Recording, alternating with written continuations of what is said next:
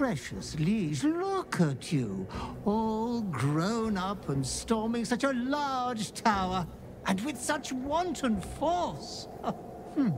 It is rather loathly of Sceleritas to disrupt your romp, but I cannot allow the Master to forget duty and keep carousing like this.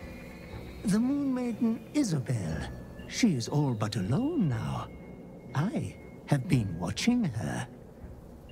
It will be easy. Her protectors have left. She thinks she can defend herself. She cannot. Not against you. Be a goodly sinner and dash off to kill her post-haste. If you don't, I worry greatly for your future.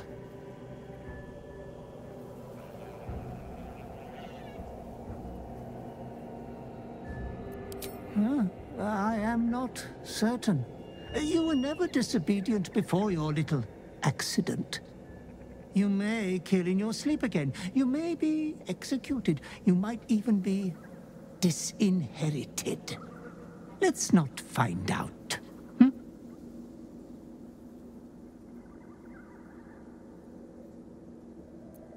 Oh, do! If this frail carcass ever perishes, you will always be sent a fresh butler. We shouldn't let you get too distracted. Make sure you kill her afterwards. And soon.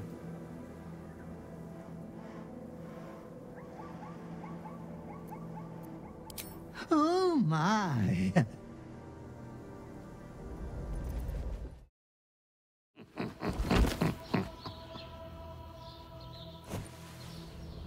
Naughty, naughty, naughty little master.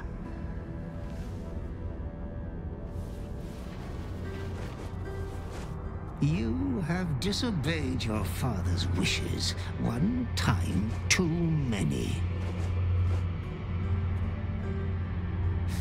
There was much disappointment at your reluctance to kill the little Moon Maiden. Your inheritance of your estate depends on you maintaining a healthy stream of kills. For she who fights with monsters should look to it that she herself becomes a monster. When you gaze long into the abyss also gazes into you. Another will embrace what you have rejected. And that other will be your death. But your father loves you dearly. You may reinherit yourself yet. Slaughter your line.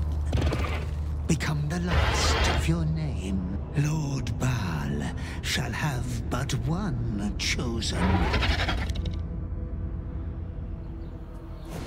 All is as you feared.